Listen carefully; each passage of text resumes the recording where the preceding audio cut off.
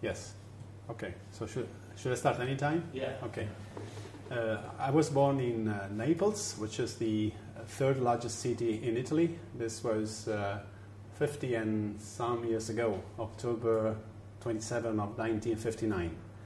And I just recall the funny thing that the ICRA 209, which is our flagship conference, took place in Kobe.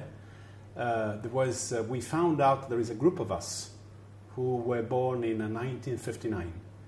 There's a number of roboticists who are, except me, known in the community. Just remember some names: Roland Sigvart from ETH Zurich, Peter Cork from Australia is another 59er, and Antonio Bicchi from the University of Pisa is another one. And so Roland prepared some kind of nice pins to wear with the logo of the Robotics Information Society of IEEE and the 59er. So this looked like a good year for robotics. And as a matter of fact, 1959 was also the year where the first industrial robot, designed by George de Vol, was manufactured by Unimate, which is the company, one of the pioneer industrial robot manufacturers in the US. So there must be some conjecture about around that year that was quite funny to discover years after. I did my studies here in Naples. I studied the so-called scientific high school, the Lyceum, and then I enrolled into EE electronic engineering program here at University of Naples, Federico II, where we are meeting, where I'm speaking this afternoon. And I did at that time, our university system, we only had one degree, which was a 5-year degree, which is the equivalent to the Anglo-Saxon masters. And I completed my studies in 4.5 years, and then I was ready to leave and probably to move to northern Italy to work for one of the big companies like IBM, Italtel, all the companies in IT, having a degree in electronic engineering. And then I had a sort of inspiration because I got a proposal by the professor I graduated with, to start the PhD, which is called a research doctorate, a dottorato di ricerca in Italy. This was something new into the university system. Before 1982, we had no PhD, so the highest degree was a master, the laurea. And the interesting thing was that there was another professor in this department, was being my mentor to robotics, Professor Lorenzo Sciavicco. And at that time, he was just starting doing research in robotics. And myself, having been fascinated by a lot of teenager time readings on the books of Isaac Asimov about science fiction and robotics, I say robotics to me looked so diverse from the classical engineering.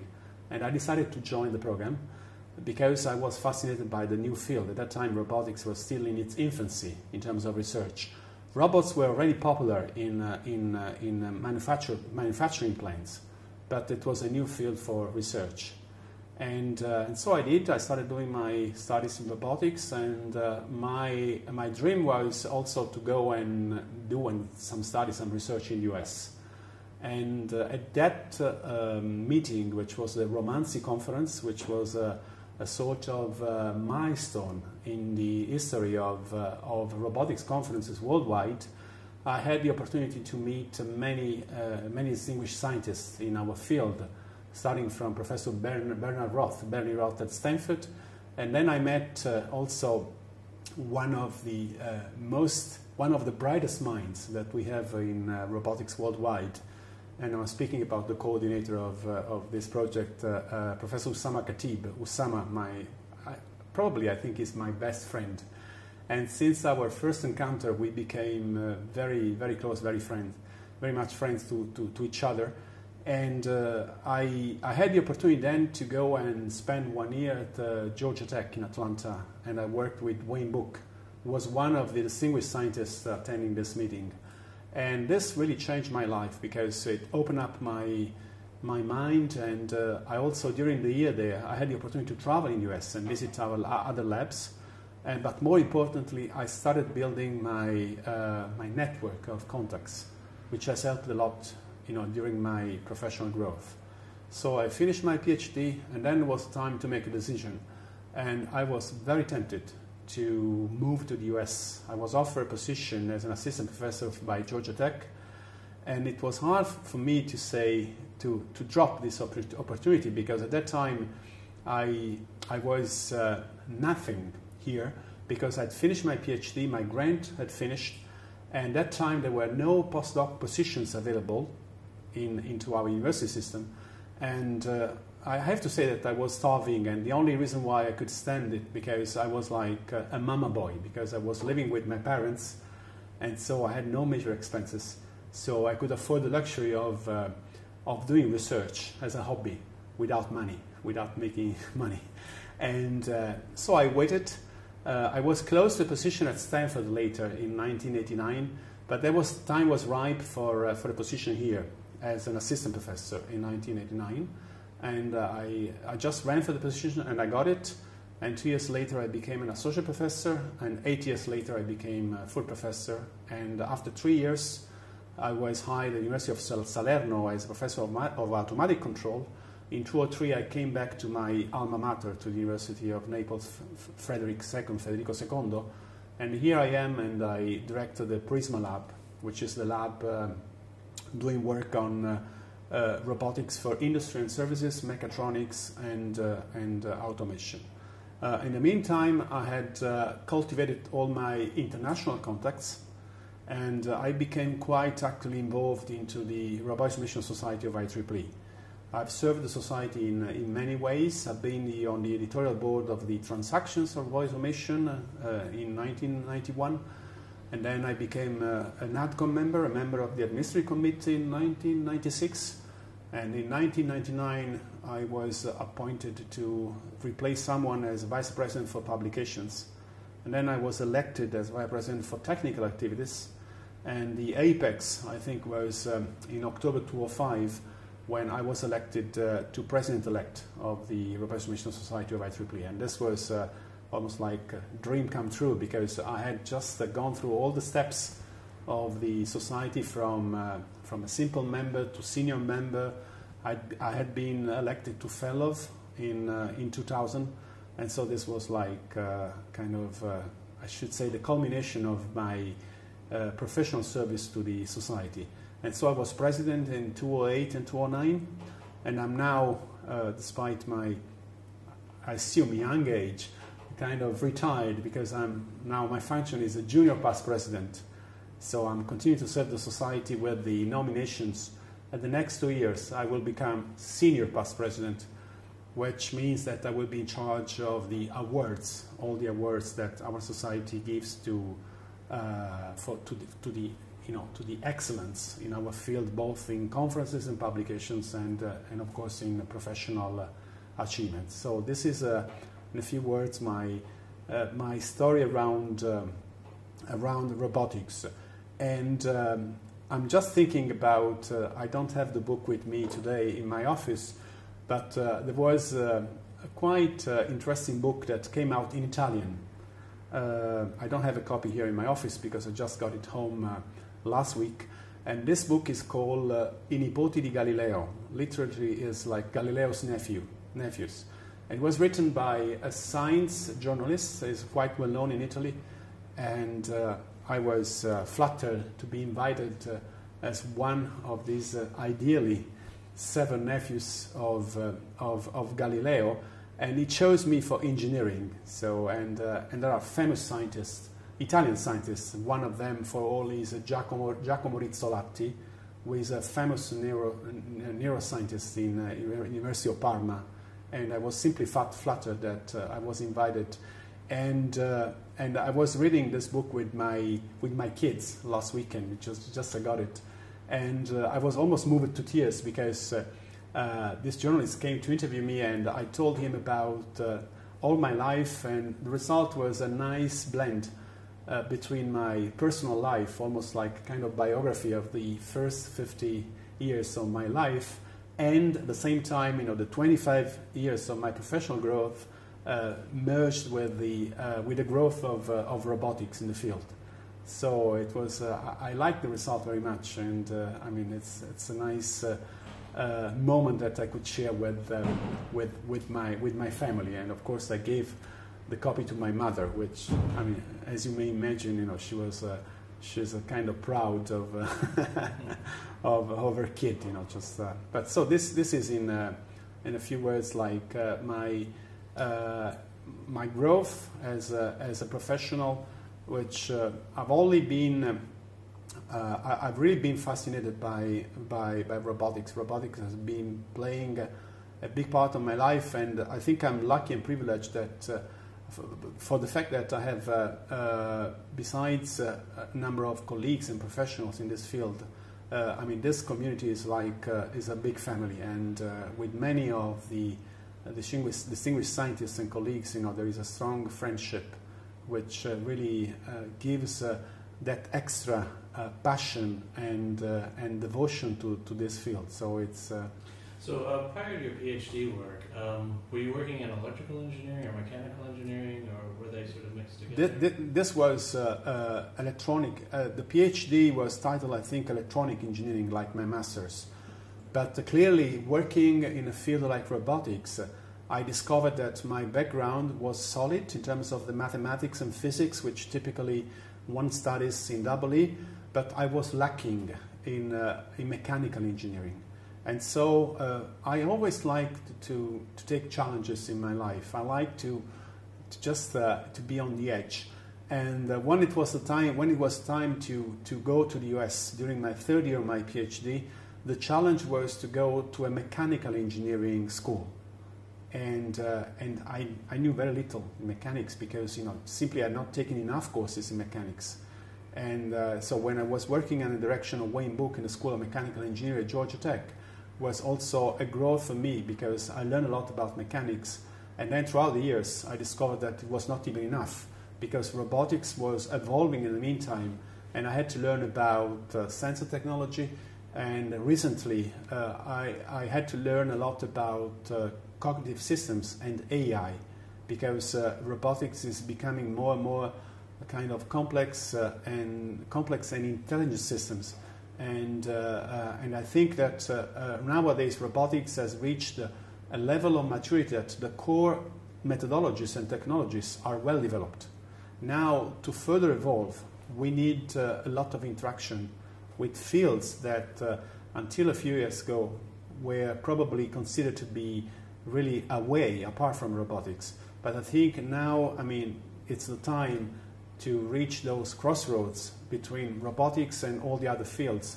And I think further progress will be by, our attitude should be one of openness and really enlarging our field of interest towards disciplines which once were considered to be separated from robotics. So this sort of cross-fertilization among different fields is happening, and I think robotics is playing a very active role into this process. So the year you were in Georgia Tech, so what year was that and what project did you work on? I was actually granted by at that time they had a center which was called Center for Integrated Manufacturing Systems, SIMS. And the emphasis there was on automation. But my actual interest was to work on a new type of robotic system, of a robotic manipulator that were becoming very popular. Those were flexible in the sense of distributed flexibility on the links.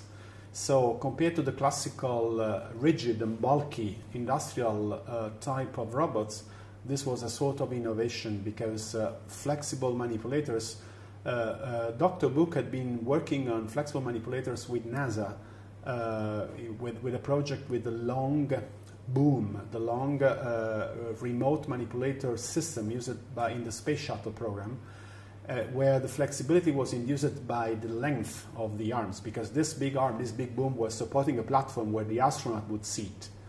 But then flexibility was also used on purpose into the design to make lighter arms. And at that time, it was not clear at all the enormous potential of this kind of design solution for the future application of robotics. At that time, flexibility was only meant to reduce the load of the structure versus the payload, because typically an industrial robot can lift to lift a payload of 10 kilos must weigh 200 kilos. And the reason being that it must be accurate. So for precision, for accuracy, you need a very rigid and heavy structure. But thanks to the progress in the latest years on material science and technology, we've been able to design lighter and lighter arms by using composite materials, carbon fibers, and all the like. But recently, these lightweight arms have become more and more challenging because the field has evolved, and most of the research nowadays is on the so-called problem of human-robot interaction. So if you want a robot to share the space, the workspace with humans, you must guarantee safety.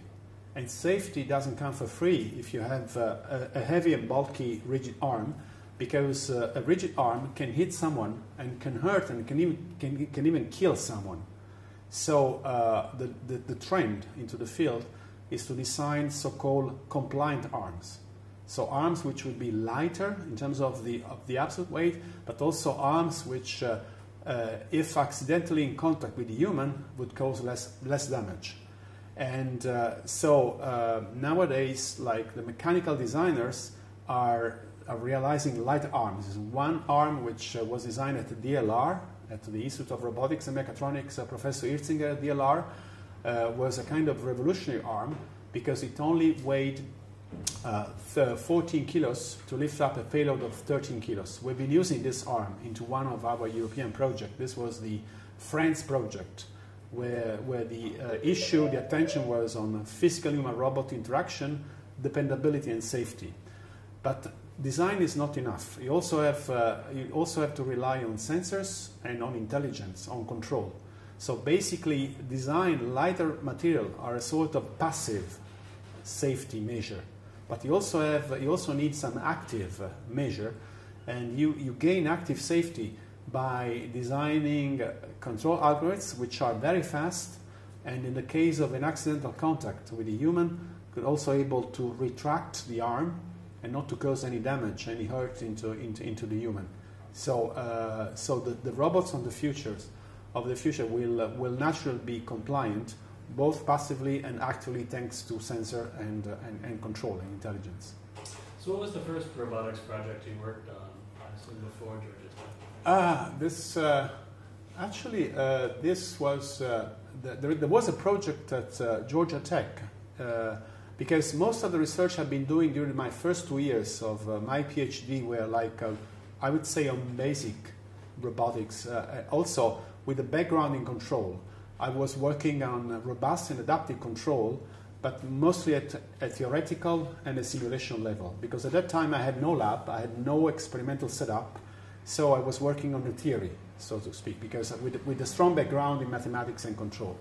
So my first exposure to hardware, and I was very worried when I went to Georgia Tech, because I've never been a good experimenter. As an engineer, when I started doing my studies in electronic engineering, I had no passion whatsoever for the hardware. I was more attracted by the scientific aspects and behind electronic and the novelty of the field. So when I went to Georgia Tech, I had to get my hands on some experimental setup, and the first project was called RALPH. RALPH stood for Robotics Arm Large and Flexible. And this was a project being developed at Georgia Tech by Wayne Book, and I got to work in that project. And since then, I was involved into other projects in Italy.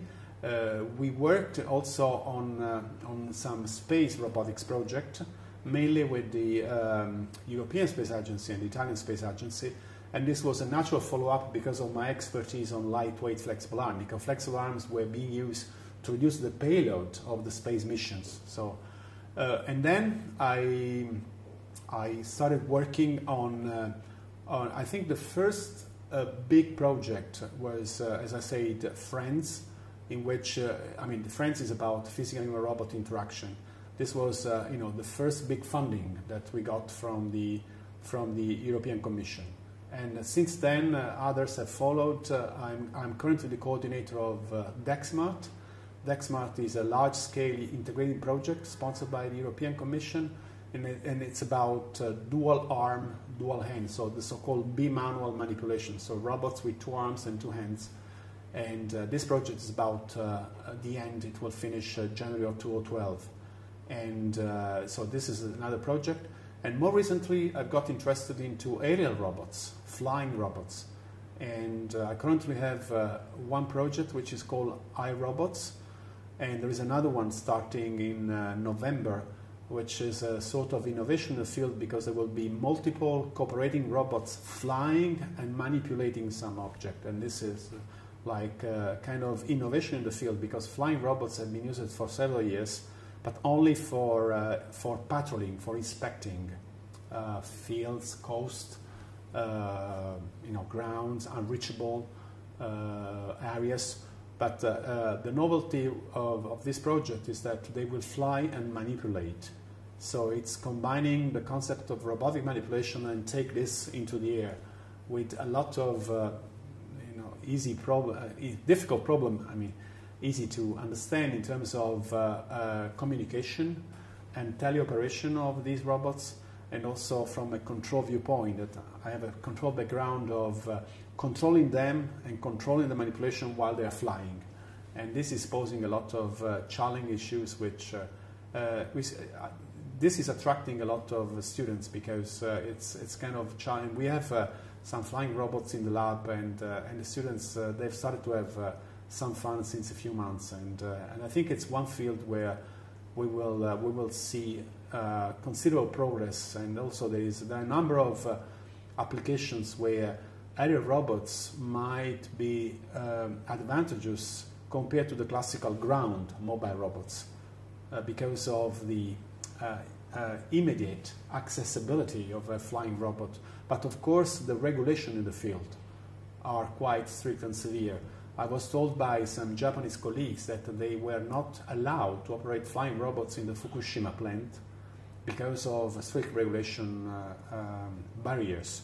And they were only able to operate some mobile robots to inspect the plant and to check the level of radioactivity after the disaster, the contamination. But there are a number of applications where I think aerial robots will play an important role. So when you came back from Georgia Tech, you came back to Naples. What year was that? This was 1986, and for some bureaucratic reasons, I had to wait until 87 to defend my PhD thesis, because this was a new program as I was saying earlier, into the university system, and so the graduation was delayed, with no explanation by a few months, and then I was officially without a position. Nominally I was considered as a postdoc. I remember one episode which is narrated into this book that I mentioned. This was very funny. One night I was working until late, as usual, because I was not married at that time, and laptops, portable computers, laptops were not yet popular, so I was working on a desktop in my office, and to work I had to be in my office until after hours, and there was a security guard would come every night past 8 to close the building, and he would always find me working, and because of my white hair that I had since a young age, he would call me professor.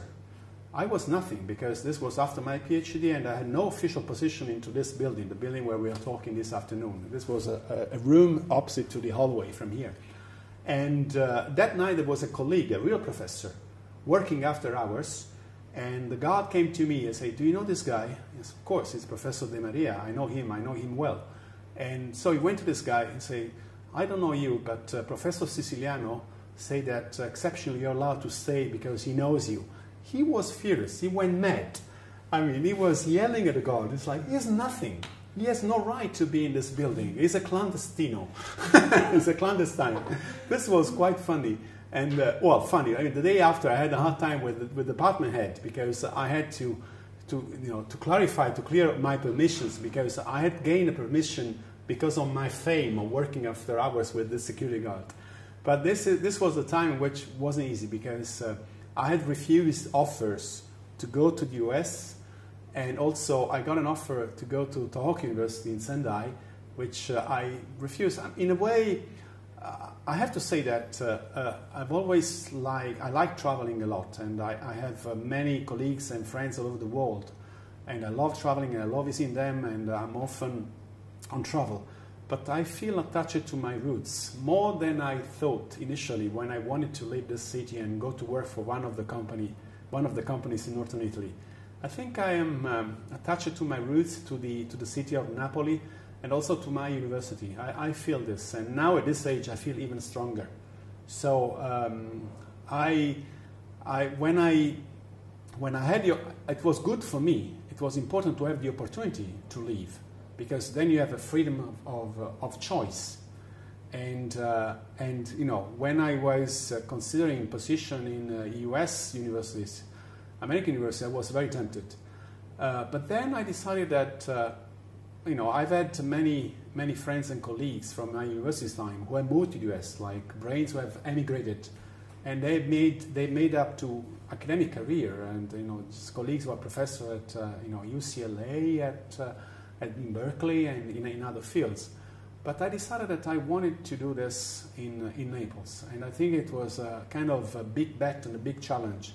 And despite all the difficulties of working in this city, which is not an easy place where to live because of bureaucratic drawbacks into the Italian system, and also because of different concepts. In a way, I'm considered like a kind of visionary, in the sense that I'm a workaholic person, and I work, and I like to reach higher and higher standards. And sometimes, people come to me like, what for? Because the system is not really encouraging you, motivating you to do this, because professors in Italy are state employees. So my salary is the same as the salary of any professor of my age or my seniority. So, I've done all this, if you wish, for the glory, for the beauty of doing research at I think at a worldwide level, and so this cost me something. But if I have to make a balance now, which is half of my life, if I can say so, I'm happy that I stayed in Naples. That all that I've reached, I have done with in my hometown. I think there is an added value to this, and this will be also a heritage for I think for my kids to have done this. And I don't know. On one hand, I wish that they will leave. Or I'm trying to inject a sort of international attitude into their, they are still young. But on the other hand, I think it's good that, they grew up here with all the good and bad, and the values that we have in our country, in our society, and I think in my hometown, which is suffering from a lot of problems. Naples is often in media for problems with the garbage, with crime, and that's a typical stereotype. But despite all this, I think it's a great place, and also in terms of I have to say, the humanity of the people is quite unique compared to many other places around the world. And I think the added value for me of having stayed here and having achieved whatever I've done in my hometown with my alma mater, with my university, I'm kind of a little proud of this, and I think that in the end it was difficult for me when I was younger to resist the temptation of leaving, but at this point of my life I'm happy that I stayed here. So tell me a bit about how robotics has evolved at Naples. So were one of probably the first PhDs in the ancillary robotics. What were the first labs that opened, and what kind of machines did they have? Yes, the lab that I'm going to direct is called the Prisma Lab. This, if I remember correctly, was started in, I think, in 1992, 1993. At that time, we were lucky that we had a big funding in basic research from CNR. CNR is the National Research Council. And from 1990 to 1994, there was a huge project in Italy which was called Progetto Finalizzato Robotica. And thanks to this project, there was also a lot of funding on the labs, on the infrastructures. And we were lucky that thanks to the big funding from the CNR, we got the Prisma Lab open. At that time, and this was a time of making decisions, because my mentor to robotics, Professor Sciavico, was the head of the group at that time. I was already an associate professor. I had big discussions, not really argument, discussion with him, what kind of lab should we start? Because on one hand, I'd been fascinated by the advanced robotics lab that I'd seen around the world, where you would see no longer industrial robots, but prototypes, innovative robots, be them advanced robot arms, mobile robots, a lot of work on sensors and intelligence already. And to me, it was, whereas being a kind of solid, well-grounded engineer himself, Professor Sciavico, he wanted to follow a sort of bottom-up approach.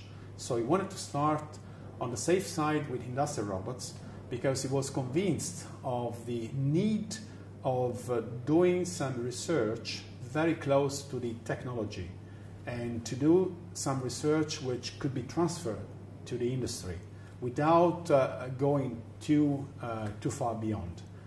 So there was a big discussion. In the end, he convinced me, because he was worried about starting something too futuristic, having been no robotics, no lab in Naples before us. So, and then we started with this kind of bottom-up approach. And I'm happy to see now that I think this was a good choice, because I think it was the way to gain experience, and also to gain credibility with all the companies in Italy, starting from the big robot manufacturer, which is Comau company. You saw the Comau labs in the lab, the Comau robots in the lab, and also it was very important to attract the students, because of course, I always wish that in my class there is the future brightest mind researcher, but the other 24 students in my ideal class, they have to become professional, they have to become engineers, and they have to work for the companies. So to them, you must transfer something which they can spend in the working environment. So I think in a way we continued our education program, and we easily inserted robotics as a course. And so we started the robotics course actually in 1990. The academic year 1990-1991 was the first course I gave in robotics. And we had lecture notes, and I remember the first year was really fascinating, because this was a new course for us, and the four of us, my mentor, myself, and the two younger guys who are now full professors at the University of Cassino, Professor Stefano Chiaverini, and the University of Salerno, Professor Pasquale Chiacchio. At that time, I was an associate professor, so they were assistant professors, and during the course, no matter who was giving the class, the four of us would attend all the classes with one goal: try to just improve the contents. And we were very, very critical towards one another, because every class we would, after the class, we would revise the class contents, and I was changing the lecture notes. And then after 2 years, I became an associate professor, so this became my course. And then I started working on lecture notes that I wanted to turn into a textbook. And the funny story was that I was looking for a publisher, and we had these lecture notes in Italian, of course, but I've always thought big in my life. I like challenging, and also having made some experience also of TA in US at Georgia Tech, I had become acquainted with the university system, and then I had the ambition to write a textbook, both in Italian and in English. So I contacted one publisher in Italy, which was McGraw-Hill, which was a subsidiary of the McGraw-Hill companies in the US, in New York. And I say, I want to write a textbook in Italian and English. And the editor was almost laughing at me, just, you can't write a textbook in English because, first of all, English is not an easy language to write, and it's not your mother tongue. I say, yeah, but I mean, my level of English is good enough, and I know how to write good technical English. And also, I know the courses, the robotics courses taught abroad. And then he was hesitating. I say, okay, let me speak with the editor. And he spoke with the editor of McGraw-Hill at the Frankfurt Book Fair. Nothing was happening. And then I think he contacted people in UK. And then I got fed of this weight. And then I say, you know what? I will send my proposal directly to McGraw-Hill in New York. So the proposal was, at that time emails were not yet popular. So it was sometimes some package, some envelope would come in the mail, and you would recognize, this is coming from McGraw-Hill. So one day I got an envelope from McGraw-Hill Incorporated in New York, and this was the answer to my proposal, and the answer was positive. So the proposal had been reviewed, and it was accepted. So they proposed me a contract, and so I signed a contract to write a textbook in English with McGraw-Hill in New York. Then I went back to the guy in Milano at McGraw-Hill Libre Italia. I say, I have a contract with your company. Do you want to translate the book into Italian? and I got the satisfaction of being paid for the translation from English into Italian of my textbook. But this was a kind of honorable thing for me, because they'd been kind of reluctant. So this was the story behind the textbook. And then throughout the years, the textbook evolved to the second edition, and then McGraw-Hill decided to cut off all the advanced titles. So because I think they were purchased by some other companies, and so then I had to look for a new publisher. And so the second and the third edition of my textbook, which by the way is behind here, it came out 2 years ago with my mentor, Professor Sciavicco, and also two of the young guys at the time. Luigi Villani was my first PhD student. He's now an associate professor in my group, and Giuseppe Oriolo, who is an associate professor working with Professor De Luca at the University of Roma La Sapienza. And when I think about the time when I was considering taking jobs and university positions in US, then I think at the end of the day I can say that it's nice that this came out, because this is also a textbook which is a reference textbook in many universities in US. And I think it's nice that it's been authored by a young PhD student at the time who was seeking for a position in the US, but now at the University of Naples. So it's I think it's a way that just the loop has been closed in terms of if I think about the lecture notes that evolved into this textbook and all the story behind, I can say I'm quite happy that this project evolved, and I'm really flattered by the fact that my colleagues in US and Asia adopt this as a textbook for their courses. And prior to that, what were the other textbooks that were available in Italian and robotics? In Italian, none. In Italian, none. There was only a translation. There was a very good book by Fu, Gonzalez, and Lee. George Lee is a professor at Purdue University. He's almost at the end of his career. He's almost retired. And he's a dear friend. And this was the only textbook which was available in Italian as a translation. But I have to say that the translation was quite awkward, because apparently it had been translated. I mean, the part on sensors and let's say intelligence was fine, but the part on mechanics and control was less fine, because the terminology was a little bizarre. Because apparently it had been translated by someone who was a professor in computer science, and he was less familiar with all the technical terms and the lingo of mechanics and control and mechatronics. So and I just come to know last week that Springer signed a contract with a publishing company in China. So this is going now to be translated in the Chinese language. And I think they have an initial agreement for 2,000 copies. I think it's by Xi'an University Press. I can't remember the details. So this will be also in Chinese. And prior to that, I mean, one of the big texts was Loophole. Oh yeah, Loophole is the Bible. Actually, Loophole.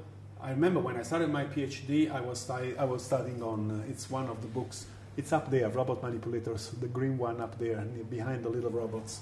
That's Loophole textbook, which was like the reference. This was a kind of precursor because it came out in the early 80s. So when I started my PhD in '83, this was the reference book. And I remember the day in 1995, I was at a symposium in Hersching, near Munich. And the symposium was being hosted by Gerd Hirzinger, actually, at DLR. This is the International Symposium of Robotic Research, which is like a top quality meeting. It's very, and it was the first time I'd been, it was only by invitation. It was the first time I was invited. And I remember the time in which I was at the one of the sessions, and actually I was sitting next to Loophole. Loophole has not been attending a robotic conference since the late 90s. But I had met him, actually I visited him once after my stay at Georgia Tech, which was all the network content. So I visited him at his grasp lab at UPenn. And so I was meeting him again, and I was in a session, and a guy came with a little package from DHL, and it was McGraw-Hill. They were delivering the first copy of I have goosebumps to remember this episode, the first copy of the new textbook written by myself and Professor Sciaricco. And I opened the package, and there couldn't be a better time to open this package sitting next to Loophole. This was quite a coincidence, and then I decided to give that copy to him because I mean this would be not a better person. And then he came back later with some comments, and he liked, of course, you know, the textbook had been much influenced by at that time there were already other textbooks available. Because this was actually almost 15 years late after his first textbook. There were good books by Mark Spong and Vidya Zagar. Mark Spong was a professor at University of Illinois at Urbana-Champaign. He's dean now at University of Texas in Dallas, dean of engineering. And the new book is also with Seth Hutchinson, who is also very well known in the community. He's the current editor-in-chief of the Transactions and Robotics, and a dear friend of ours. With Alessandro and others. And there was also a book by Asada and Zlotin from MIT, and there was also a book by Tsuneo Yoshikawa from Kyoto University, a book from MIT Press. So of course, you know, my own textbooks had benefited from all these other textbooks. I tried to give sort of one thing, and of course there was the other I forgot to mention, but I think it was the most widely adopted book was John Craig, Stanford University. John Craig was a student of Bernie Roth at Stanford, and his book has always been one of the most widely adopted textbooks in the field. John is no longer in the research community. He's been working for Adapt and for Silma, which is a company in the Silicon Valley. And I've seen him once in a while, you know, when he shows up to ISRR. I hope he will come to IRIS because it's in San Francisco. So I mean, just being a friend of Usama, maybe I will see him again. So of course, my own textbooks had benefited from those textbooks in many ways. Of course, you know, being published later, it was also, for instance, we had a toolbox, a MATLAB toolbox that came with the textbook, and this was a nice addition for the fact that, you know, just MATLAB had become a sort of a reference software in the field. And so I mean, it's so this was 1995, and now we are like 16 years later, and so this is the third edition of the textbook. And of course, in the meantime, those successful books like Craig and Spong, Vidyasagar and Hutchinson are also at the third edition. And I think maybe these 3 books have like the largest share of adoption worldwide. And I mean, I like the other 2 very much, because it's robotics is not it's growing, but I mean, you don't write a textbook because you want to become rich. You want to write about I don't know, internet or physics or basic subjects. But it's fun. I think the importance of a textbook, especially in the field, is very important. And luckily enough, in the community, we had this huge project, which is the Handbook of Robotics, that I coordinated with Usama Khatib. And that's more like it's good for the people starting doing research. So it's more How like... did that project come together?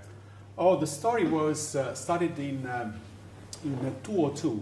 At that time, we had a good contact with Springer. At that time, the whole story started in Europe, because in Europe we had a network of excellence funded by the European Commission. This was called EURON. EURON stood for European Robotic Research Network. And one deliverable of that project was a new series of books in robotics. At that time, I established a contact with Springer, because my textbook had just been moved from McGraw-Hill to Springer, so I had a good liaison, a good contact with Springer.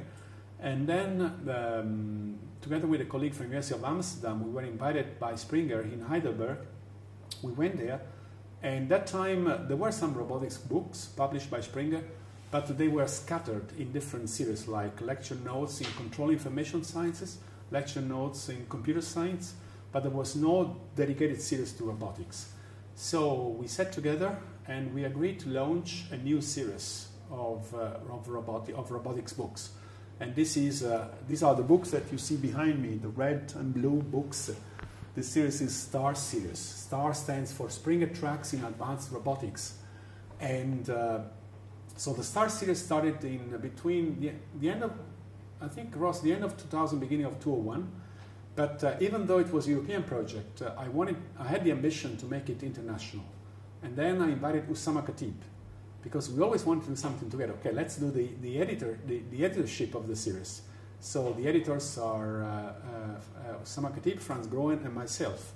And so we launched the STAR series. And the STAR rapidly became as the best-selling series at Springer. So there was a really sound start with really good volumes. And a year later, I got an email from Thomas Ditzinger, who is the engineering editor at Springer, and they had just launched the new series of handbooks. And said, "Are you interested in writing a handbook on robotics?" And then I said, "Oh, that's huge. It's like handbook is like an encyclopedia." And I was kind of intrigued by the idea. It's like this will be like the ultimate reference in robotics. And then I just said, let me think about it. And then I decided I'll call Usama. So I called Usama. I remember I was taking the original phone call. I was about to board the plane, as often, especially since year 2000. And I called him from the airport, and I told him, should we do it? I wanted to talk to him before I could have forwarded the email, but I think it was something that I want to tell him in person. So I called him and I said, should we do it? And then our initial answer was positive, and we met in Washington, D.C., actually in Crystal City, because ICRA 202 was there. So we met with Usama and the engineering editor. So we went to lunch to a nice Italian restaurant, and this was the first stone of the handbook. And we decided to start working on this. And these were 6 intensive years of work from 2002 to 2008. In my email folder for the handbook, at the end of the project, I was counting something like, I think, 12,000 emails stored, which, the first 2 years was kind of slow, but I think this was an incredible load also of coordinating all the authors. But I think it was kind of a recognition for the whole community, because I think altogether we wrote a kind of milestone, and this kind of piece of 50 years of history of robotics, and also our plan is to update the handbook and to work on the second edition to appear in 2013 with multimedia attachment. And so the handbook was also, for me, it was a way to, it was an opportunity for a further growth, because there were some fields in which I was not so familiar, and so the effort of coordinating all this group of editors and authors, and also in terms of the international contacts, it was quite a challenge to get authors from different institutions, from different countries, and often the case from different schools of thought to work together.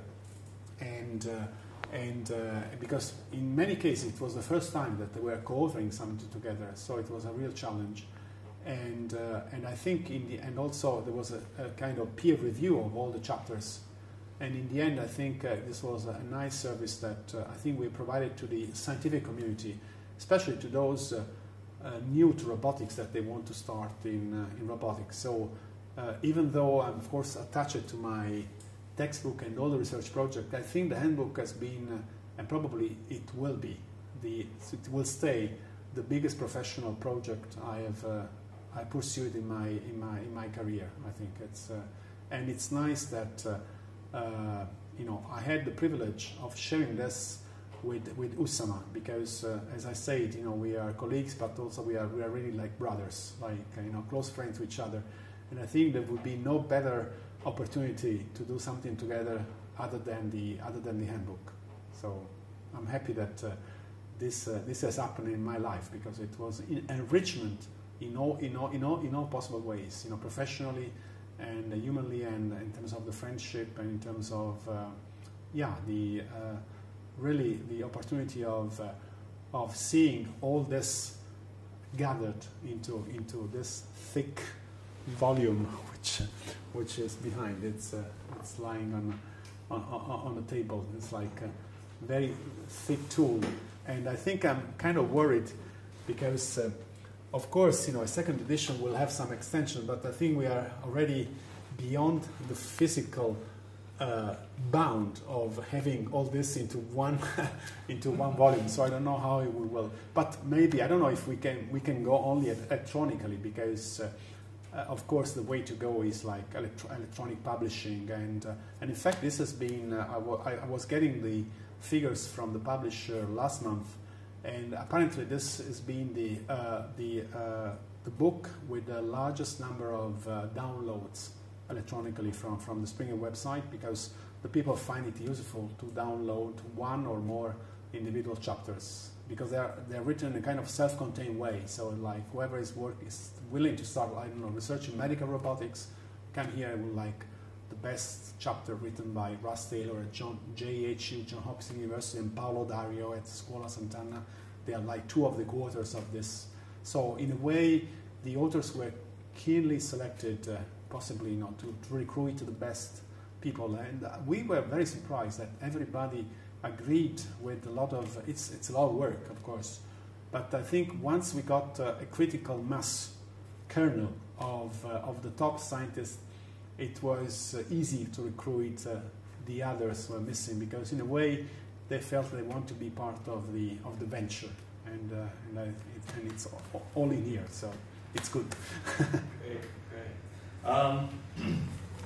Just to go back to the textbook a little bit. Subsequent, have there been other Italian language textbooks, or is most of the robotics in Italy being taught in English or in Italian? Right now, I'm teaching two courses. One is called Controllo dei Robot. Robot control it's in Italian, and the other course is it's titled Advanced Robotics. And since 3 years, I've been teaching in English. What happens is that so the first course is compulsory for all the students in automation engineering. The second course is elective, so only the students who are really willing to do it. This is robotics; they choose advanced robotics. But what happens is that most students decide, the book is available both in English and in Italian, but most students decide to buy the book in English, because it's also a good opportunity for them to know the technical language in the field, because one way or the other they're going to work by using English in their professional career. I have to say though that Italian, like German and French and Spanish, is a kind of major language in the sense that most textbooks are either translated or available directly in the mother language. Whereas in countries like Netherlands or Denmark or Sweden, it's often the case that even at the master's level, the books are all in English, and even the courses are taught in English. So having decided to write a textbook, I couldn't refrain from writing also in Italian. But in my mind, I always wrote first with an English cut. You know, I had in mind to write a book for the international, and also for the, if you wish, for the Anglo-Saxon university system, because the Italian language is also different and it's much more flourish, and the sentences are longer, and the style of writing is completely different. So even when I was, the Italian version of the textbook is quite unique if you compare even with the technical books in Italian, because it's intentionally crisp and short, with short sentences, because it was actually conceived as a translation from the English language. And I think the students, they like it this way, because Italian is a language I've always lived into myself, also being a Neapolitan with a sort of open character and friendly and social. So I used to say, especially to my friends in Germany, that when I work, I'm very German. Off work, I'm very Neapolitan. So I'm living this kind of dichotomy into my soul, into my innerst brain and feelings, because I'm very determined, very well organized when I work. But clearly, just being born in the city and having grown up in the city and living in the city, I very much have a kind of open, spontaneous, and hectic personality. So I live this kind of blend, which in a way could be reflected about the technicality of a language like English, which is almost like a computer language in many ways. And actually, I have to confess that for me, it's easier to give a talk in English than in Italian. Just my colleagues, my friends have been telling me that when they come to a conference or a talk, or even the class, the lecture, it's easier for me in English, because it's kind of technical language.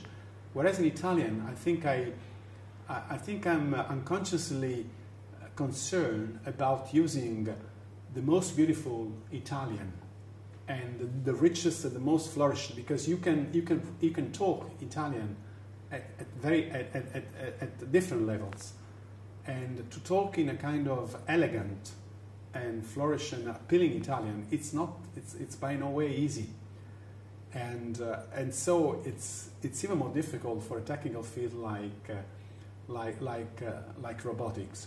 So I'm teaching both in Italian and English, and I forgot to mention that we also have a master's here starting this academic year. So the first edition master's has taken place. It's actually, the word master's is different from Master of Science abroad, because the master's here is a sort of specializing 1-year course after the laurea, which is the equivalent of the Master of Science. So in order to access our master's, you must already have a Master of Science of the equivalent of a laurea. So this new masters on robotics intelligent systems, all the courses are in English. The courses, the labs, and the seminars, because we also have students coming from abroad. So the whole program is in English, and all the interaction by email with the colleagues, we have a scientific board, is in English, because it's meant to be a sort of international masters for the foreign students, and we have a few foreign students that are doing this masters here in Naples. So at the end of the day, of course, if I go to sometimes I've given public talks to schools, because robotics is also important to take it to the schools and to the younger generations. 2 years ago, there was a huge science event here in Naples. This is an annual event which is called Futuro Remoto, literally translating remote future. So it's usually a way to approach people to science and future. And the 209 edition was devoted to robotics, to robots. We had Ashimo. We had the show with the Ashimo humanoid robot. And so Usama came to Napoli for the grand opening, and we had the opening with a crowded hall of more than 3,000 people and a lot of kids from the schools. And we gave this talk. I talk in Italian, and Usama, of course, talk in English. And I was translating for the audience. But other than literally translating, I was summarizing piece by piece what he was saying. Otherwise, it would become boring, like the literal translation. Also because he had a lot of pictures and videos, so didn't really need a kind of. Also because it was a kind of dissemination talk, not a technical talk by any way.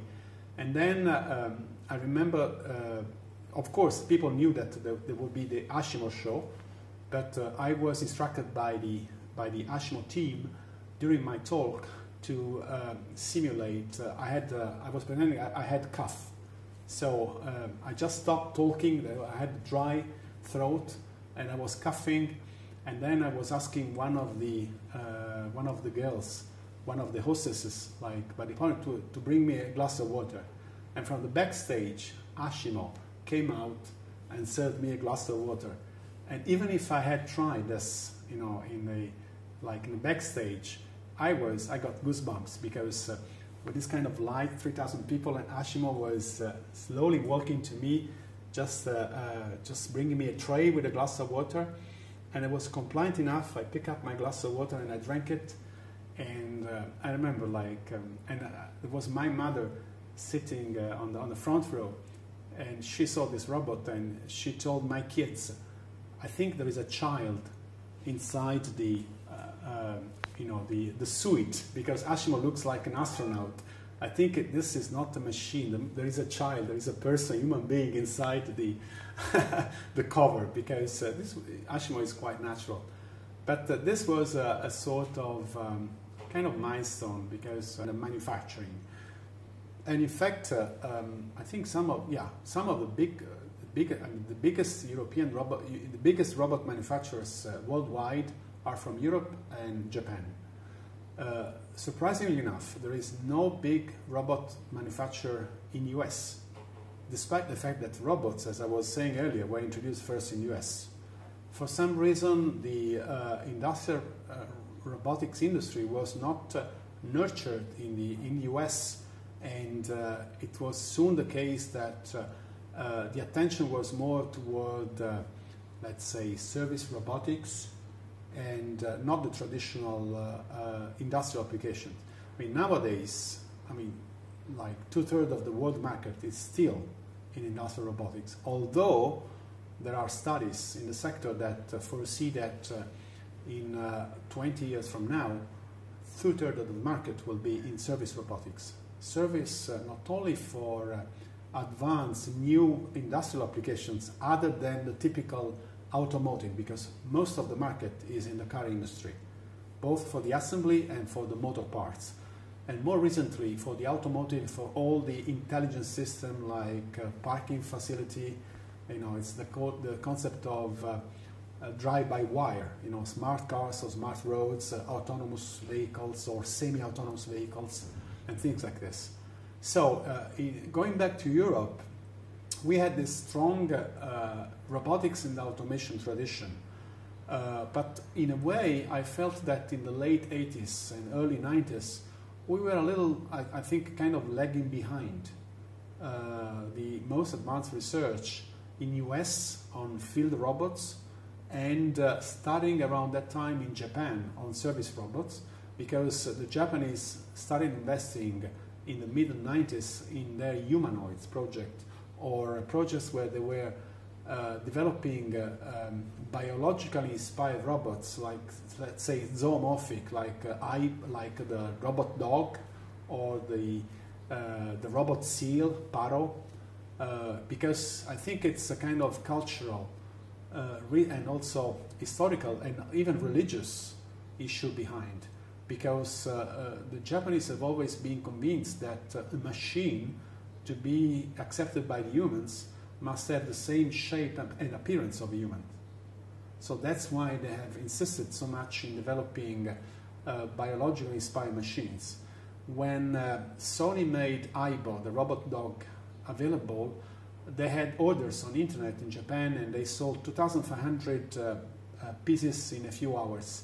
It took 6 months in the rest of the world to sell the same amount of pieces, because I don't think that in the Western culture we are prepared to interact with a machine that has the appearance as an anthropomorphic or a kind of zoomorphic appearance.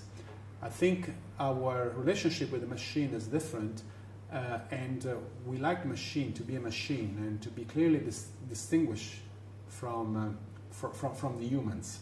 So this is one issue, and I think Europe had not found yet its way toward advanced robotics. There were some applications of field and service robotics, but in a way they were not mature enough. Things started changing in the middle 90s. Also, I have to say, thanks to the financial support of the European community, because robotics became one of the topical areas for funding, and we had the opportunity of carrying out research at the European level and to cooperate with partners from other countries.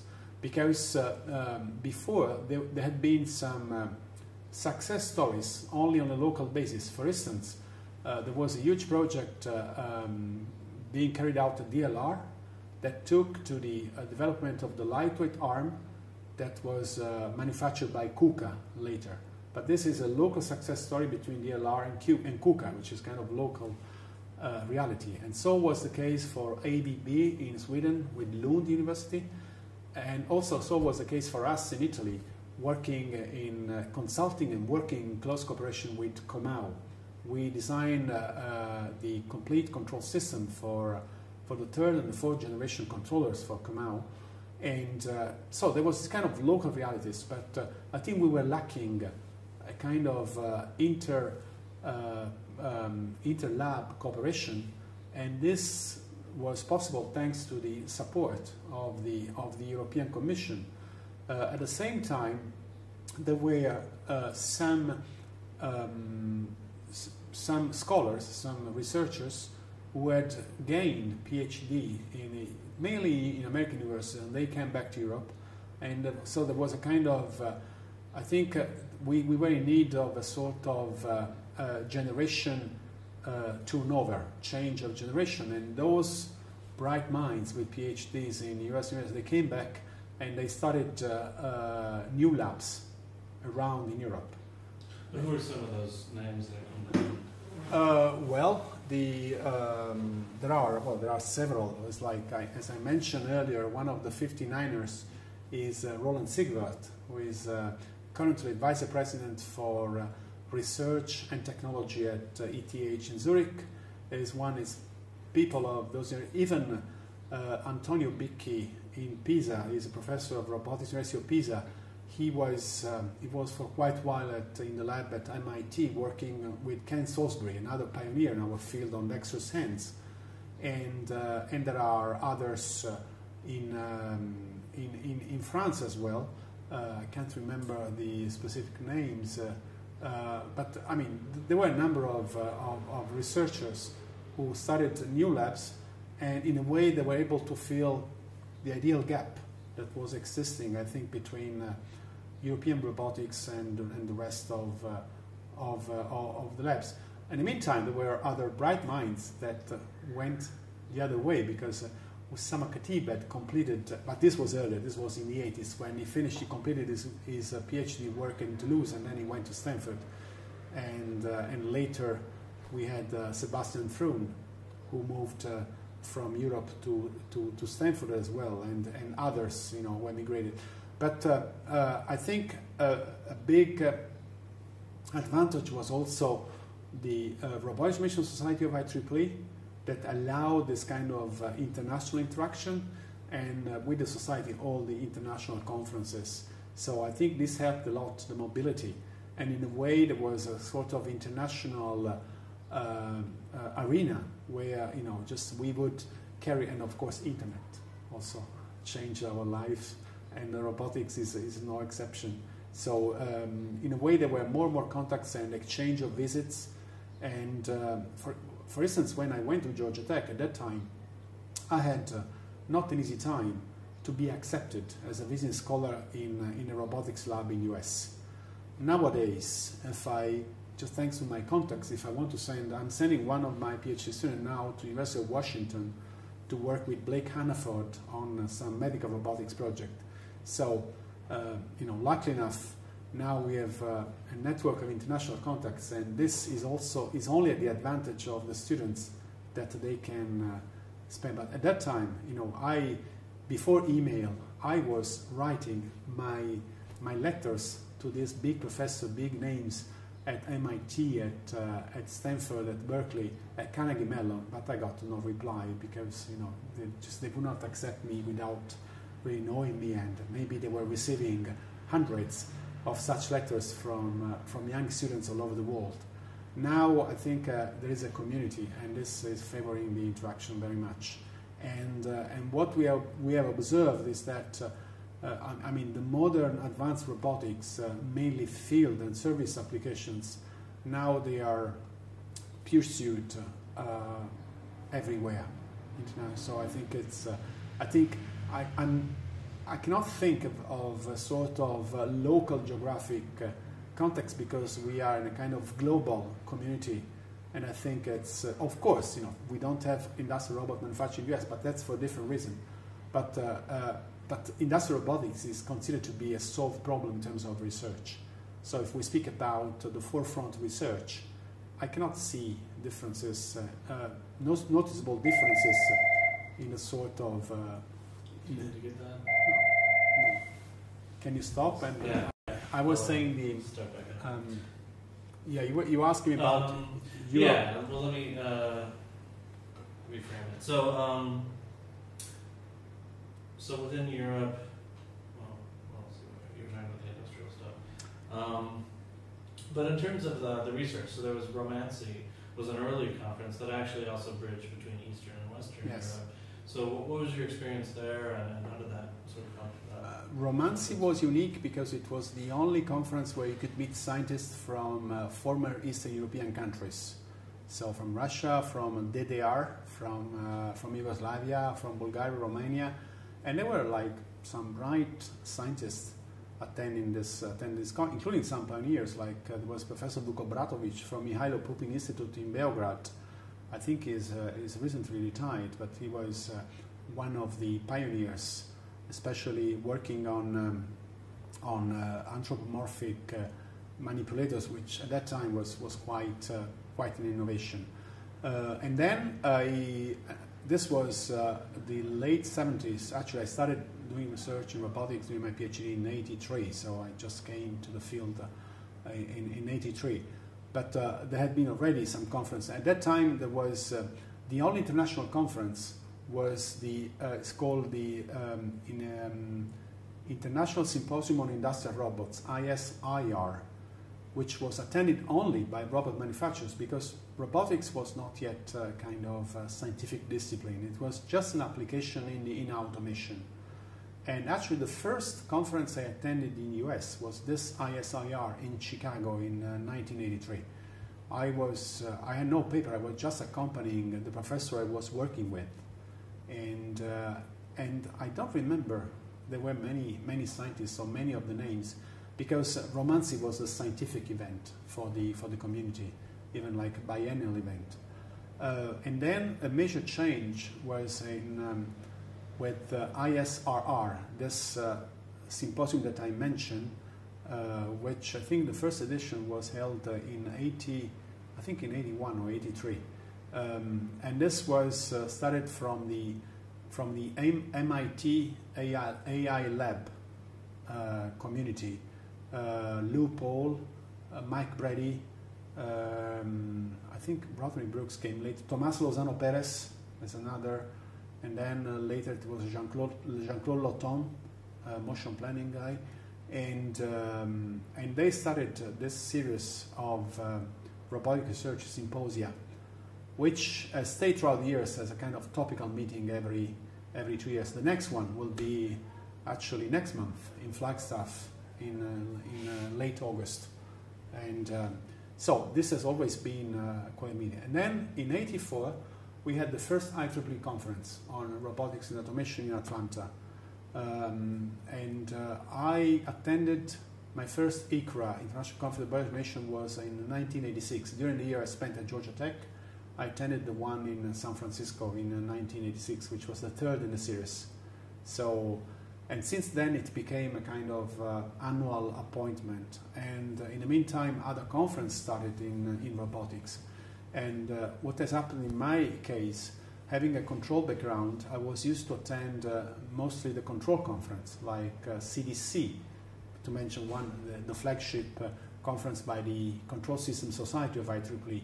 This is usually in December, and also the American Control Conference in June. But this changed throughout the years because I felt that it was my community was more like this kind of emerging robotic community. So throughout the years, I've attended fewer and fewer CDCs and ACC, and more ICRA and IROS is the other big conference that we have in the fall, and all the other meetings. So in a way, I felt less a control engineer and more a robotics scientist. And I say scientist because of the exposure and the breadth of our field, which throughout the years has been in need of a lot more beyond engineering and technology. Nowadays, in our international project, and especially speak about the European robotic project, we cooperate with people working in neurosciences. Today we had a meeting with some colleagues, and one group in Bologna is working on psychology, and they are also studying the reactions of monkeys, of primates. And also they are studying, they're trying to understand better the animals and the humans, and the goal is to replicate this intelligent functions into our robots, into our machines. So it's more and more the case, and even there are some people working on the ethical aspects of our discipline. There's been a new field which was started a few years ago. There was a topical meeting in Sanremo near Genova, at Villa Nobel, and there a new term was coined, was invented, is roboethics, which is the ethics, not the ethics of the robots, because the robots by themselves have no ethics, but it's the ethics of those who design, who command and use robots. And like in any other field, technoethics has always been a field. But this is, and I remember one milestone, which was quite an event for Italy and also international, because it was an international symposium. In 2008, there was a symposium which was hosted by the prestigious Accademia dei Lincei, which is one of the oldest one of the oldest institutions in Italy. It's almost 600 years old. And actually, Galilei, he was an honorary member of this Accademia dei Lincei, and this was a symposium organized there, and speakers from all over the world were invited. Usama Khatib was there, Rajesh Shatila from LAS in Toulouse, Yoshiko Nakamura from University of Tokyo, who is a big name on humanoid robotics, and I was there too, and Roberto Cordeschi was there as an expert of science philosophy, and there was even an expert coming from the Vatican for all the ethical and also religious implications of having humans interact with machines. And so the discussion was quite interesting and quite diverse from the typical technical meetings.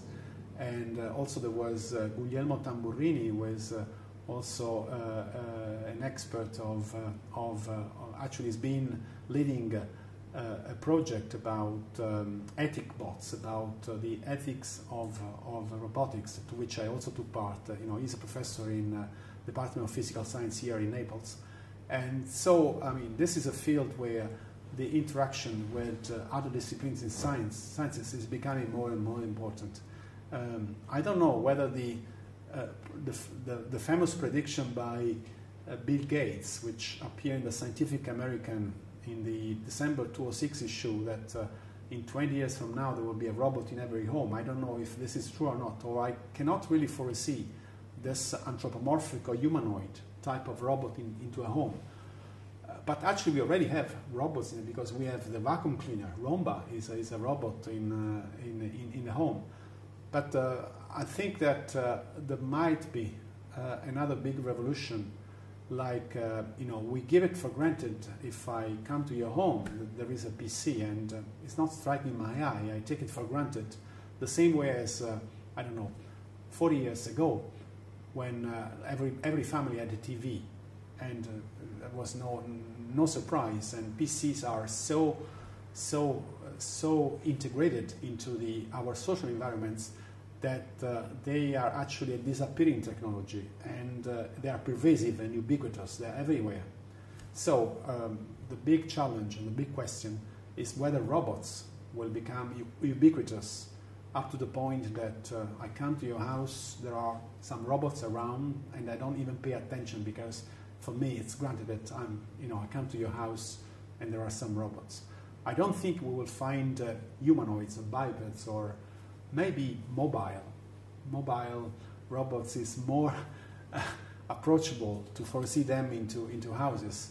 And it's, to some extent, all the kind of intelligent function that we are already implementing in our homes.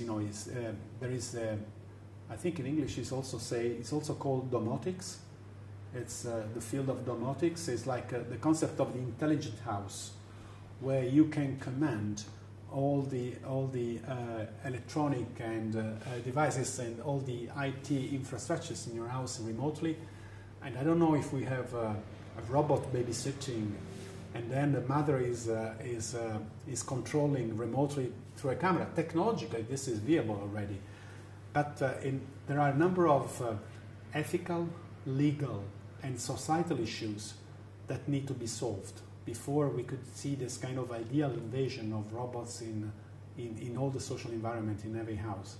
Of course, the legal and social implications were easy to handle for laptops, for computers.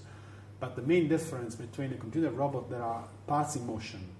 And parts in motion is, it's adding another dimension to the machine. It's not stationary. And then when parts in motion, it's much less. It's not so obvious how they can be, integrated into the social environment. So I think this is a big question that is posed not only to the scientists, to the roboticists, but also to it's also a kind of, if you wish, political issue, whether we really want to have this kind of invasion. But I think it's already happening, and I think, technologically we are ready for this inclusion of robots in our environment. I think it will take maybe longer than the prediction by Bill Gates to have a robot in every home, because 5 years have passed. So this means that in 15 years, in 2026, we should have. I don't know. It's still, but we don't know, because there's been a lot of progress in our field.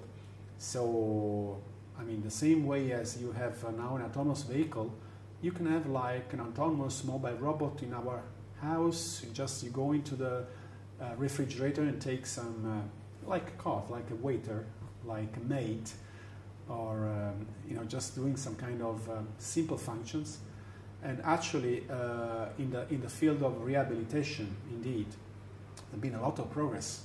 And nowadays, there are machines, exoskeletons, that are used currently for the rehabilitation of people suffering from sensory motor deficiencies after a stroke or any kind of, or even people suffering from Parkinson's disease, they can be treated with machines in a much more reliable way. Of course, there will be always the therapist behind, but I think we could exploit the advantage of the machine to be repeatable and to be able to record the progress of the patient in a kind of objective fashion, other than being subject to a good or a less good or a bad therapist.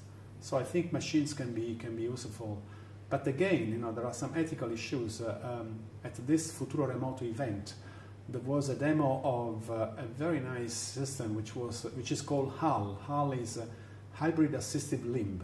It's an exoskeleton. It's a wearable robot that you wear. This is being developed. This is developed by Yoshiyuki Sankai, who is a professor at the University of Tsukuba, and he's also the CEO of a company which is called Cyberdean.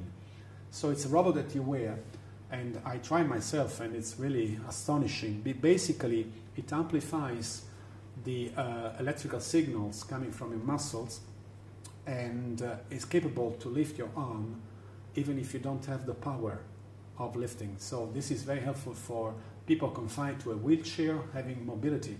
But again, there are some ethical issues, because you can allow differently an impaired person to regain some of the sensory motor functions, but also you can allow the normal people to become superhumans beyond the human capabilities. And so this is posing a number of issues that are not so obvious to solve. So this is a field where I think the boundaries between technology and, as I say, these ethical, legal, and social issues are very delicate to handle. And whatever answer we're willing to give, I think it should be the outcome of quite a long and deep process involving not only the roboticists and the people in technology, but also in experts of sociology, of ethology, and psychology, and the acceptability of robots by humans, and so forth. So you mentioned that you see robotics more as a science than simply an engineering field. I wondered if you have a definition of robotics, and how is it related to mechatronics or to these other fields? Well, I think yet the best definition of robotics is that which was given at this group of people at MIT at the beginning of the 80s, is the intelligent connection of perception to action.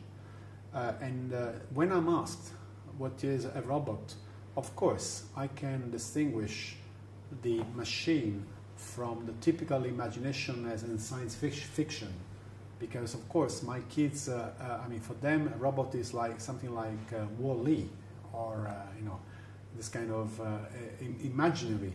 But I think it's something more than an anthropomorphic or kind of biologically inspired machine, up to the point that I'll give you an example. A sensor network, which you think is nothing to deal with robotics, is by all ways, and there's a chapter in the handbook, is a robotic system, because what distinguishes a system to be a robotic system is the complex function, and it's the connection of perception to action.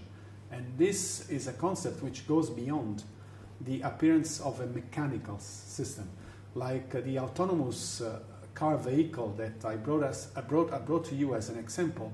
You say that there is no robot because there is no arm. It's like, but it's robotics. And in fact, we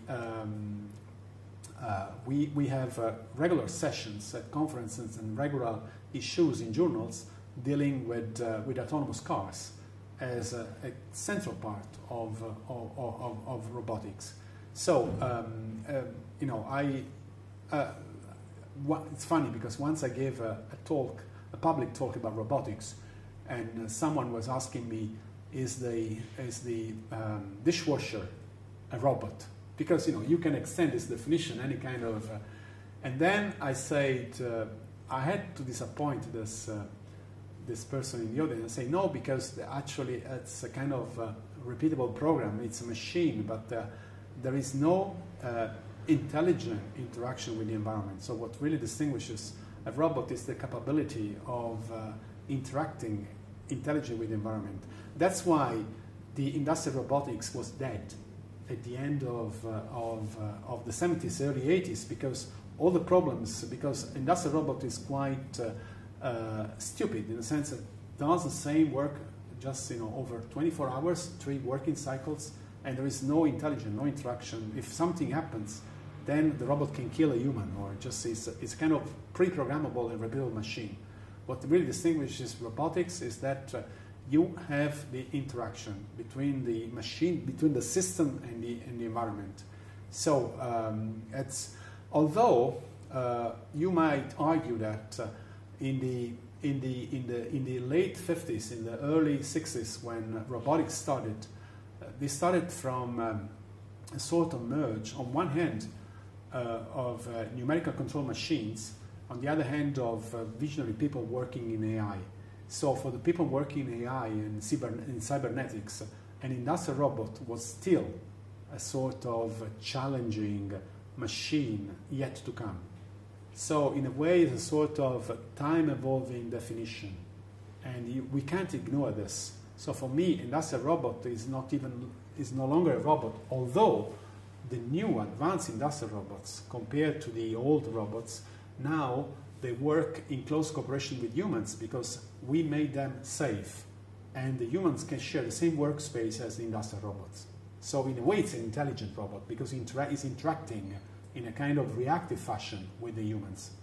So I think that it's not easy to identify, a robot, because of course the typical conception is a mechanical arm, or is a mobile vehicle, or if you wish, could be a mobile manipulator. So an arm on a mobile platform.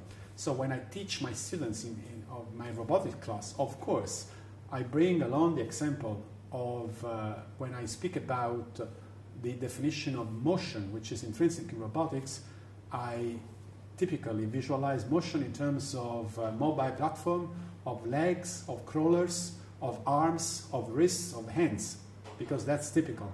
But then I also argue that a sensor network is a robotic system because it has the peculiarity of a distributed systems with distributed intelligence and share of resources, that the typical mathematics and the typical tools to describe those systems are also typical of a real team of robots. Like when you have a swarm of robots, I was missing the word, a swarm of robots, of real mobile robots, because it's the same kind of problem. So this kind of, this has happened that people working on sensor networks were rid of robotics methodologies, and we discovered a new application which was beyond the boundaries of the typical distributed mobile robots. So this is happening very much in the field.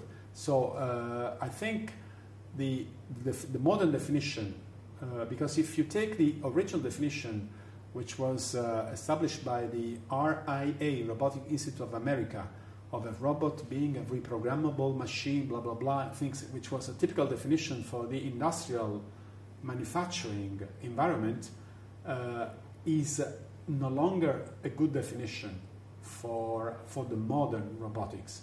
And I think the definition of robotics other than robots is much better. And then robotics, as I said, is defined as the science of the intelligent connection of perception to action.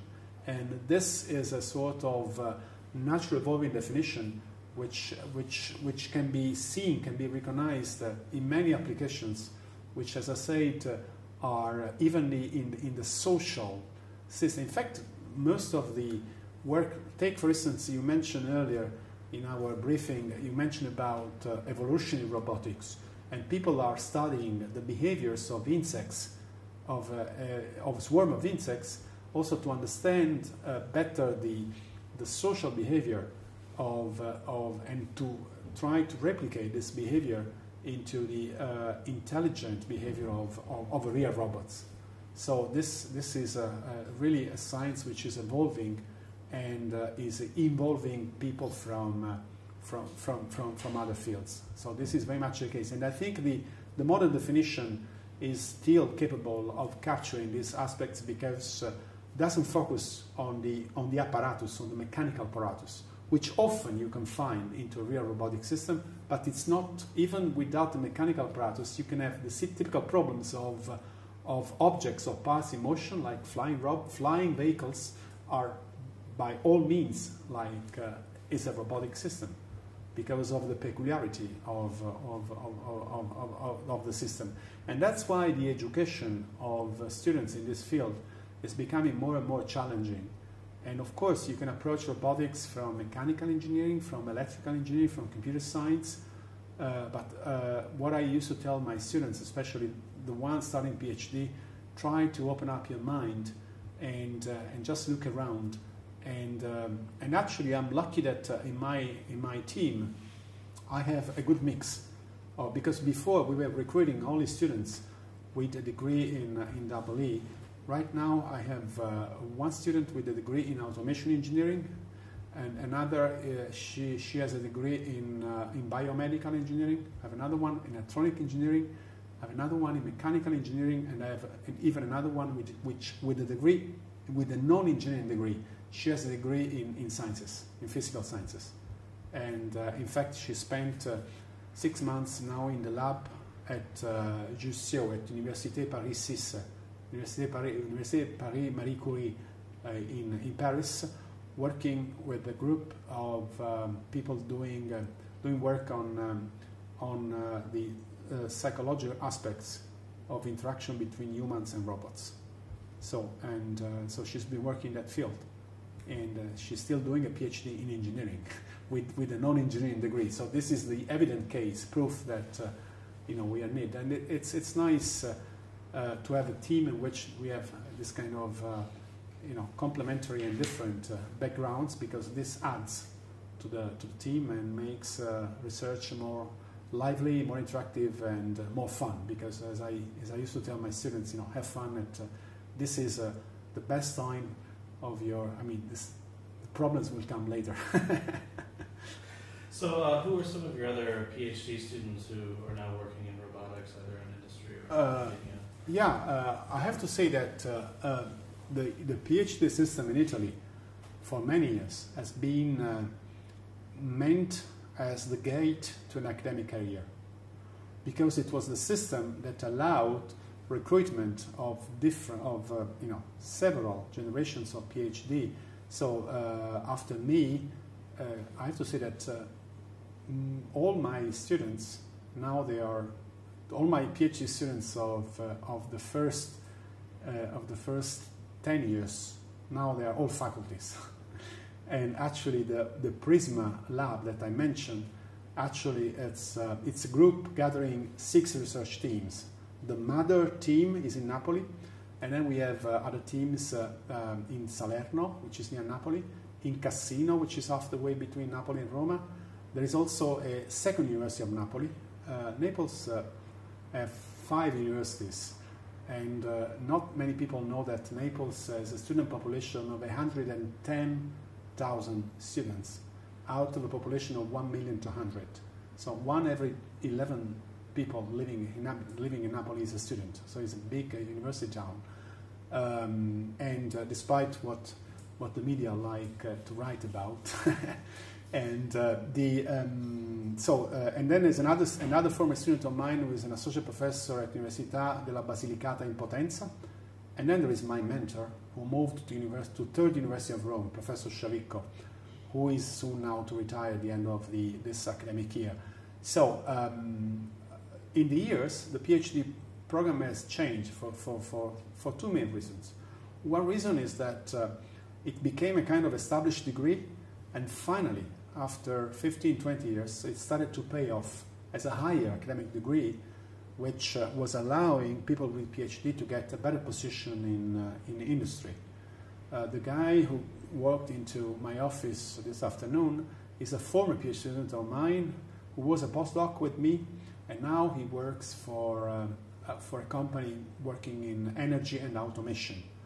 And luckily enough, it was given a sort of managerial position. So there was a recognition, both in terms of seniority and also financially, economically, for his salary. Because initially, when I was doing my PhD, I had made my choice already. And I knew that I had no choice but to pursue an academic career track. Because if I would go to industry, 4 years, 5 years later, industry would consider me as a kind of old graduate, because there was no recognition whatsoever of this higher academic degree. So now the world has changed. And also this is thanks not only to the fact that companies have understood in Italy, and also because it's more like an international European perspective, because now all the schools, all the universities in Europe, they just the PhD, and there's also the system of credits, so we can easily compare the degrees between Germany and France and Italy and so forth. And also there's more mobility, so the students with a PhD can also apply for a job abroad, say in Germany or in France, and so this is helping.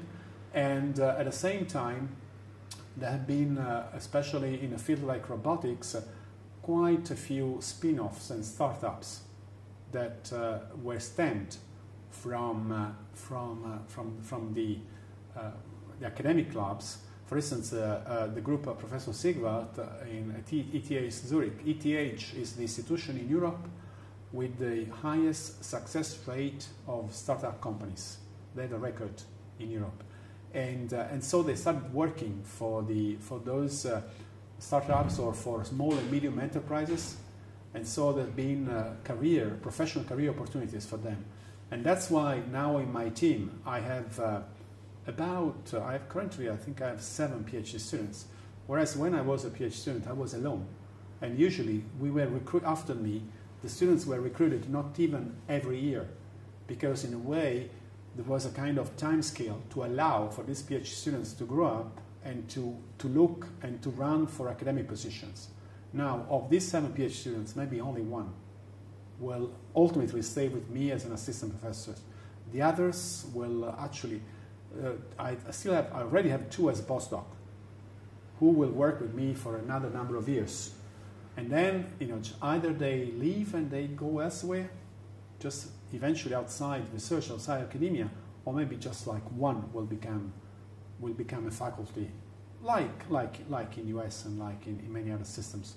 So this has also contributed in Italy and also elsewhere in Europe to carry out more research, because we have this funding from the European Commission, and at the same time I have, I should say, fewer reservations to recruit a new PhD student, because I don't have to promise an academic career track, because I know that working in a good group like I think it's mine, this can pay off, and they can go outside and they can find a good job when they leave university, say after PhD or after postdoc. So this has also contributed to the sort of growth of the PhD program itself in Italy at the same time, and also, as I say, the mobility at the European level. And I have 2 students of mine. One is doing a PhD in Spain after the master's, and another is doing a PhD in Germany. And at the same time, now for one of my new European project, I'm in need of some expert postdoc, and I just opened now a call for postdocs, and I sent it to the European distribution list and even to the Robotics Worldwide list. And this morning I got an application from someone who has got a PhD from University of Florida, and I think is currently working at NASA JPL. So there's much more mobility. So like people come and go, and I think this has increased has given impetus, I think, to research worldwide in the various labs. But I'm always been convinced of this kind of international dimension, and on one hand, I hate, I have to say, the typical Italian mentality, because especially in the Italian university system, the classical stereotype, the classical pattern is that you carry the bag of your professor for many years until then you become an assistant and become a professor. And I hate this because the system abroad is different. Actually, people gaining a degree in one institution are really encouraged to leave and to move to another institution because this really opens your mind, and then maybe you can come back later. I think in Italy we have suffered a little bit from this kind of just bag carriers, just literally translating from porta borse. And I think now we are more in a sort of European and international dimension. And take, for instance, the Italian Institute of Technology in Genova. Most of the staff is from outside Italy, and that's the way it must be, I think, because I think it gives more opportunity to the lab to grow and also gives to the students more opportunities and to look around. And for those that will leave academia, they have a wider scenario, and they have more opportunities than just being on track and working just kind of narrow scope only for one lab. Have you been involved in any startups or any strong collaborations with industry? Not directly, in the sense that for several reasons, I think I've always been worried, or maybe feared, I should say, because it takes quite a bit of time and energy, and also, money. I could have found the money, but I've always been, I think, I don't want to say purist, but I think you have to make a choice. I'll give you just the example. The service I have given to the society, I'm speaking about Robotics Mission Society, I couldn't have done this while maybe just giving rise to a startup. So in a way, I've considered myself to be a kind of pure academician, and I haven't wanted to challenge this. It's also true that in Italy it's less easy than maybe elsewhere, to find a venture capitalist or a business angel. But I know of some former students of mine, but not in robotics. Then they have they wanted to involve me, but in a way I didn't want to be involved because I am quite much involved into all the academic programs and activities, and I thought that I would not have time for this. And I think even Usama is about same story. Several of these students have given rise to startups, but in a way it's always been on the academic side of the river. I don't know. I'm trying to encourage some of my current PhD students and postdocs to give rise to startups, and I will be advising them. But I thought that I never had the time myself to be involved on the front line of this. It's a choice. I mean, it's of course money is important, but I like my way. In a way, it's like. Where have you gotten your funding over the years, primarily? Luckily enough, in the latest, I would say in the latest 7-8 years from the European Commission. As an Italian, I have to say this. Italy is not investing, this is quite well known, is not investing enough into research. We are one of the countries in Europe with the lowest percentage of the gross income spent on research. I can give you some figure of comparison. The basic research is funded by the Ministry of University, Education and Research. At the level, there are some projects which are called national interest research projects, and the budget for one area, which is industrial and information engineering, so it's a pretty big area. Robotics is maybe 2% of this area, no, 3%, less than 5% for sure of this huge industrial and information engineering. The funding from the ministry is about 10 million euros every 2 years. This is peanuts. So they give, this is like seeds money, rain money. They give a little bit to every group, And most people in academia are happy. They get like a funding of 40, 50,000 euro. They get a couple of computers, 2 or 3 trips. They can't even pay a PhD student, but they're happy because normally PhD students, there's also bourses grants from the university.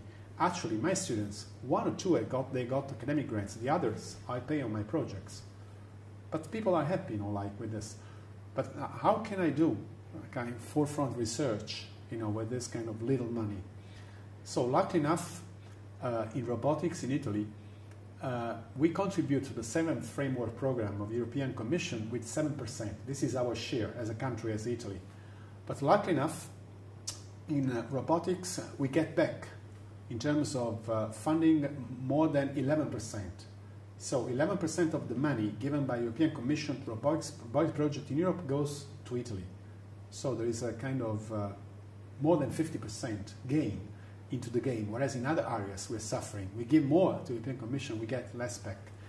So I'm happy that I don't want to say anything bad about our current Prime Minister, which has been involved in a number of scandals, but of course as a scientist I'm quite disgusted of being represented, and I want to say this, and I have said this in many public occasions, but I'm happy that Italian money gets washed in Brussels and Luxembourg, because the top scientists in Italy, they get this money back and even more.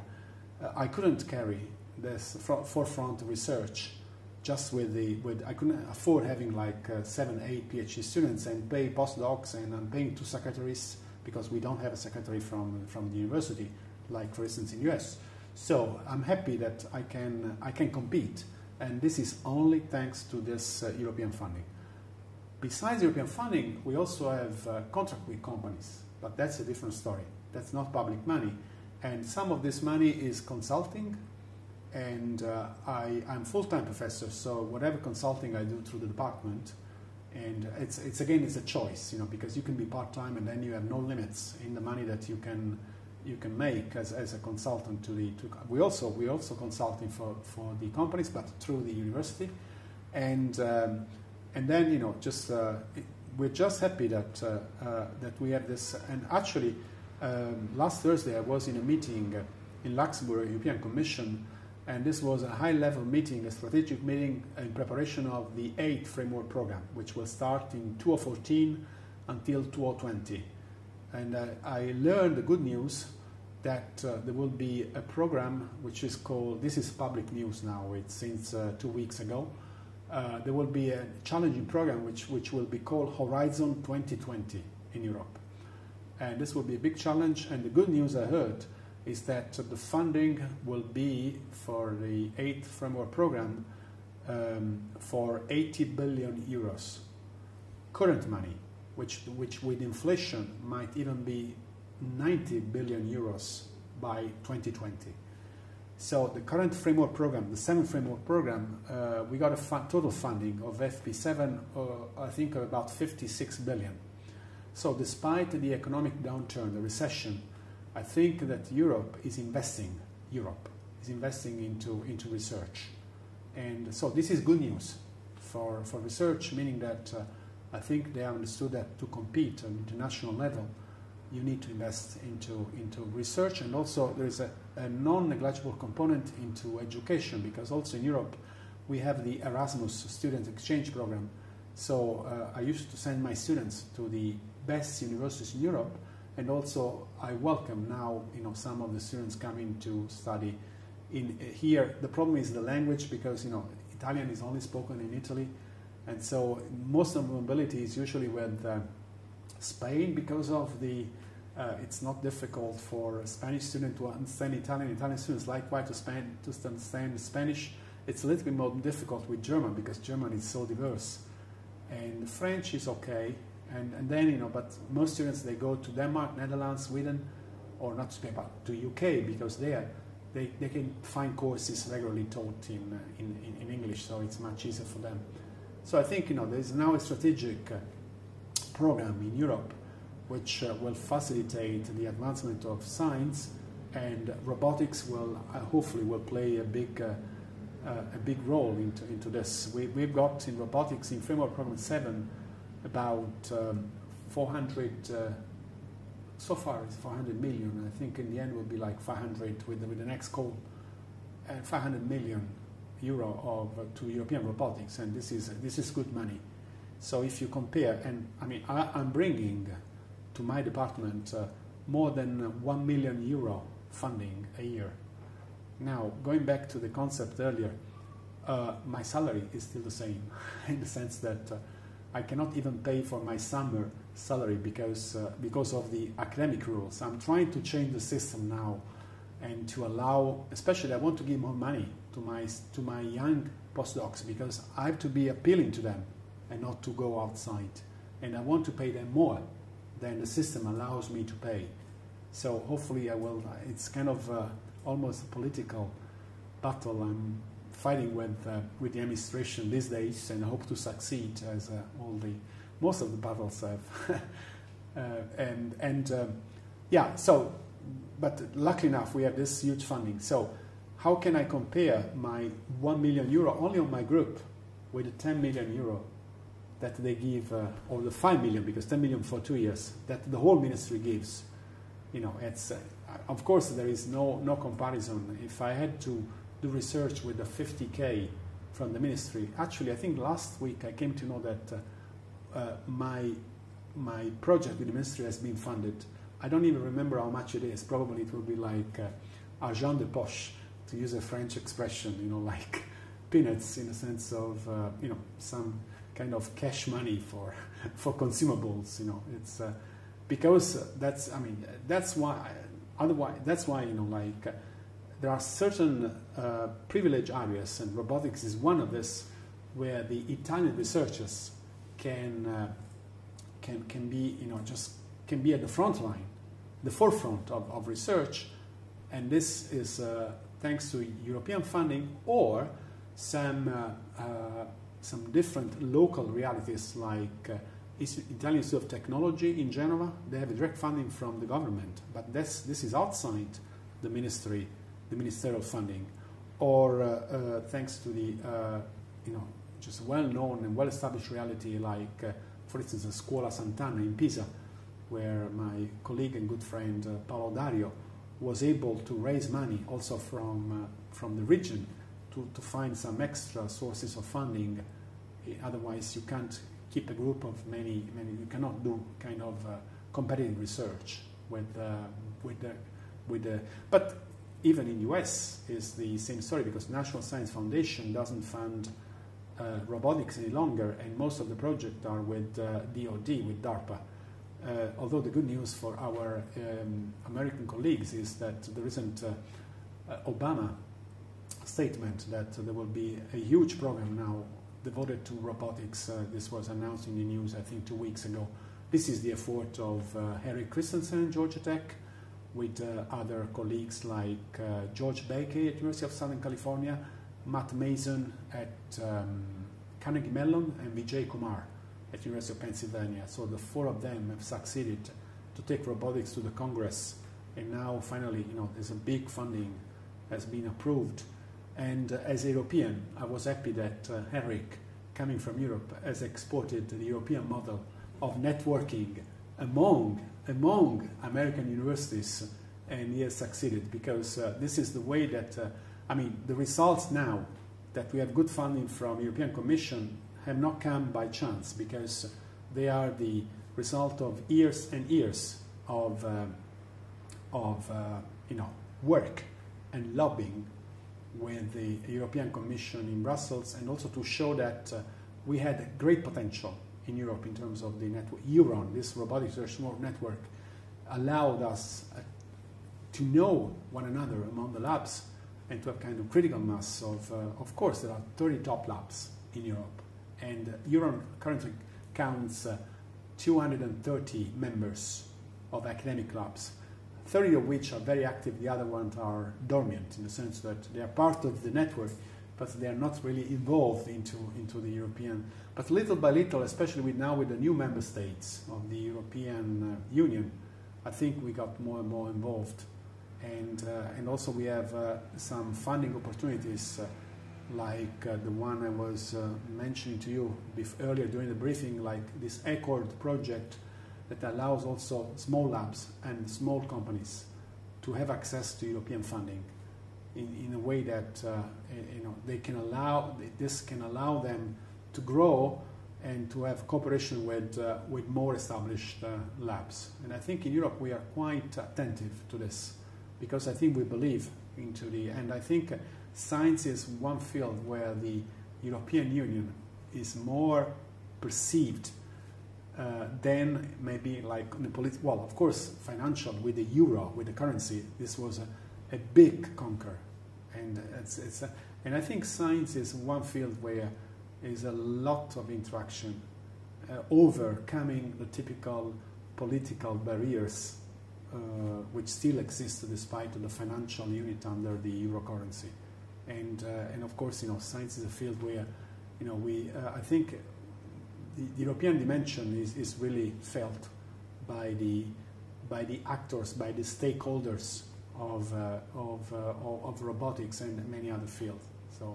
So we are happy that this is happening, because I think that's the only way to compete with the top research in North America, in US and Canada, as well as with top research in Japan. But it's not only in Japan, because Korea is growing, and in 5-10 years it will be China. That's for sure. So like they have a growth gradient, which is extremely steep, and they are already quite active in terms of conferences, in terms of publications. Of course, there are some risks related to this, and also it's not easy because they have a lot of governmental control. When we organized our flagship conference last May in Shanghai, we had to overcome some political obstructions, which were mainly caused by some governmental control of all the events. But I think they are quite open now, and I think in 5-10 years they will be big actors into the science arena worldwide, I think. What do you see as the biggest technological and scientific challenges facing robotics over the next 5 or 10 years? I think our robotic systems are becoming more and more